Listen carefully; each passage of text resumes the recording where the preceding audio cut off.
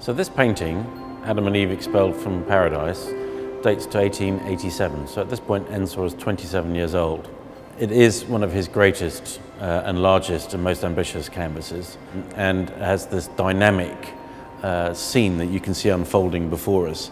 If you look in the foreground, you have this kind of very murky northern Flemish landscape. Obviously, we're close to the sea here, and you can just make out Adam and Eve dashing across, running. It looks like they're running for their lives across this landscape, as up in the clouds, in this burst of brilliant light, this kind of Turner-esque sky that we're seeing, the hand of God is pointing, expelling them from paradise.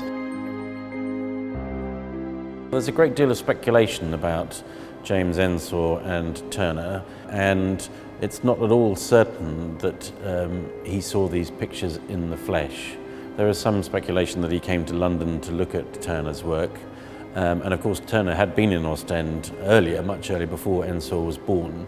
But there is clearly some link here. I think you can see that in the dynamism of the sky, and also the fact that the sky is so dominant within the painting itself. The landscape is actually almost secondary, and the figures of Adam and Eve, the main protagonists of the painting, are actually the least evident within the picture itself. So as Ensor was growing up, his room was basically an attic room in his parents' home. And at that time, he had an uninterrupted view of the sea from the windows of the attic. And there's a very dramatic sky over the North Sea. This is just where the North Sea and the Channel meet. There's a lot of wind, and there's a lot of changing weather patterns. So you get this very dramatic squalling clouds, big thunder clouds, and fast-moving clouds as well. So the sky is a very dominant feature.